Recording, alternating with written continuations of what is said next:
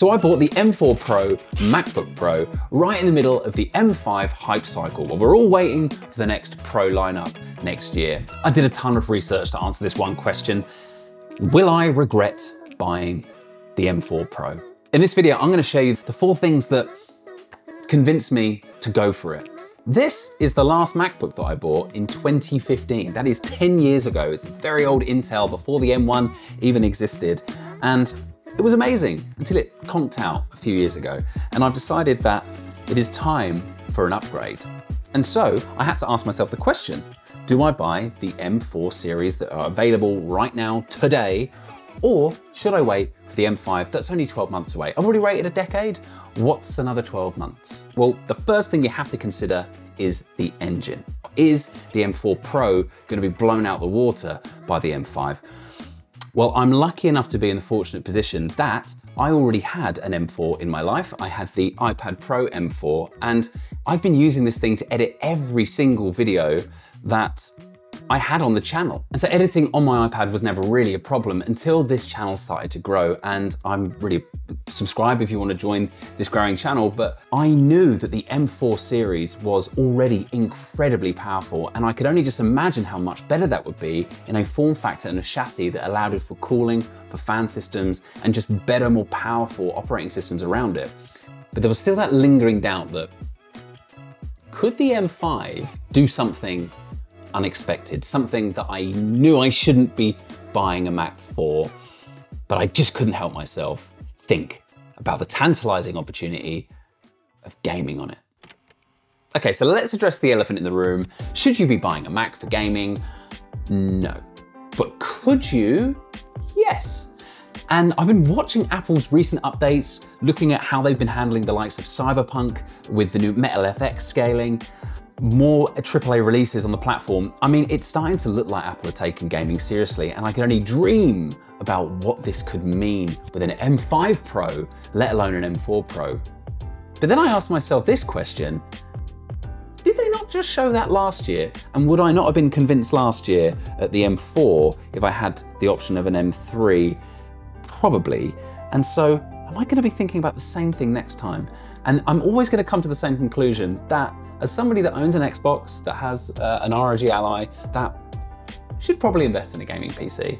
So I feel like if you're hanging out for can it game, which you can, and we'll do a whole video on that if you like. Let me know in the comments if you want me to show you it, gaming and performance of various games.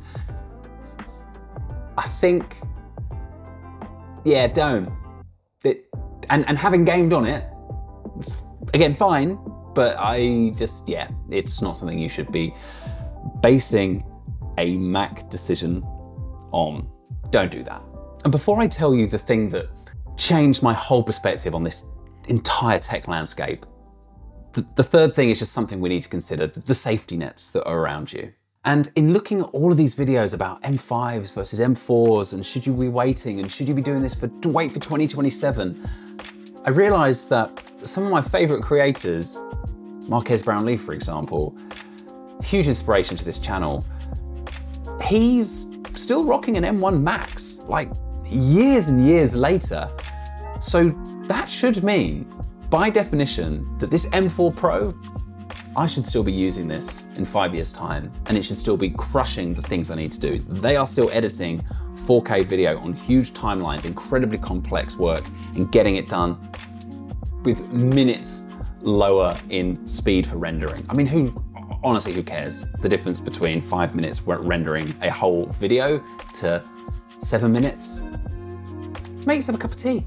Honestly, I did, and I love my cup of tea. And this brings me to the final thing, point 4, the thing that made me press buy right now. It wasn't just the sale price, that helped. $300, Australian dollars, not bad. There is always going to be a reason to wait. That is the consumer market that we're in. But if I think about how powerful the current generation of chips are, if I think about what I really need this for, it's not gaming. And if I think about who else out there that I respect is still rocking very old machines as their daily drivers, I shouldn't need to consume more. I shouldn't need to just wait and upgrade, because if I'm waiting for the next year one, well, apparently there's going to be an OLED screen in the one after, and that might even be an entire window glass experience. Wow. In this market, the MacBooks have so much value. When you think about one of the few consumer items that doesn't seem to have redundancy built into it, in which after 12 months it becomes useless. Like, think about your iPhones. They just seem to just break after their 2-year life cycle. These MacBooks are lasting a very long time. They're actually representing pretty significant value over its lifetime. And that is something that I needed to reward and say, this is good enough for what I need for a very long time, if anything, beyond what I need. And we need to question tech. We need to question this annual cycle of developments. That it never used to be like this. Things should last. And I think the MacBook Pros are one of the few safe bets that it will last beyond its year life cycle. And the next one isn't going to be that much better.